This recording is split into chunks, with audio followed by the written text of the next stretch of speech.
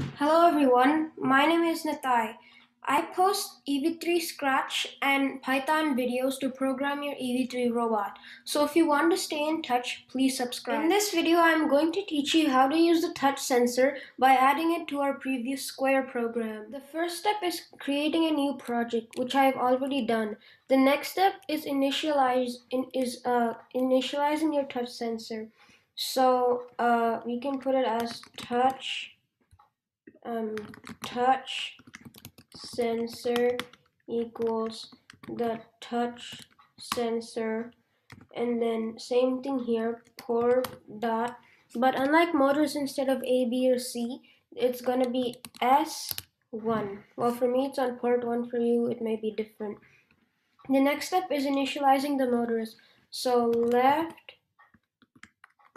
motor is our motor on port B, then right motor is our motor on port C, and then after that we can create our drive base. So our robot equals drive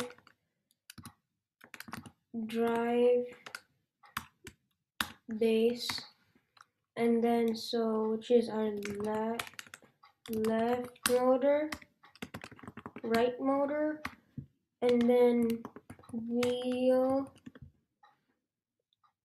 diameter, which is for me 62.4, and then our axle track, which is for me 95.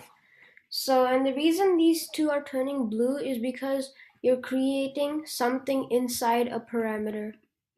The way this program is gonna work is that there's gonna be a while true, and then inside an if statement, which will act like a wait until, and then in that if statement there's gonna be a touch sensor, there's gonna be a touch sensor dot pressed, which will check if the touch sensor is dot pressed. And then once that statement executes, it'll go on to going in a square. And for more information about the touch sensor, you can always go to this user guide over here. So for example, it shows all the parameters and the only functionalities of the touch sensor, which is press. Now let's create the actual program. So first we're gonna put a while true loop, while true, which is a forever loop, and then inside that we're gonna put if, just an if statement, not an if and else.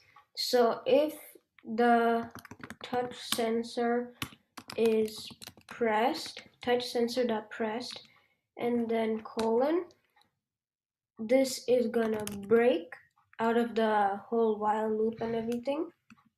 So basically what this does, this if statement keeps going forever till the touch sensor is pressed.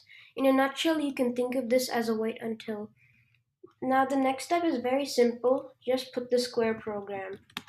While true, and then we put robot.straight for 500, and then robot.turn, which is gonna be 95, just a little over 90. Now I can see how this program works.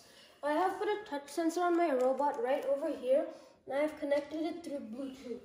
And now I'm going to run it.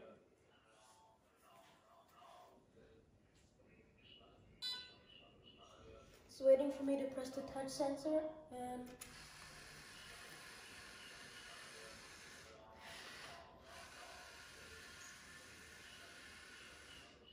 as you can see, the turns are not perfect, but that's okay since we're not using gyro.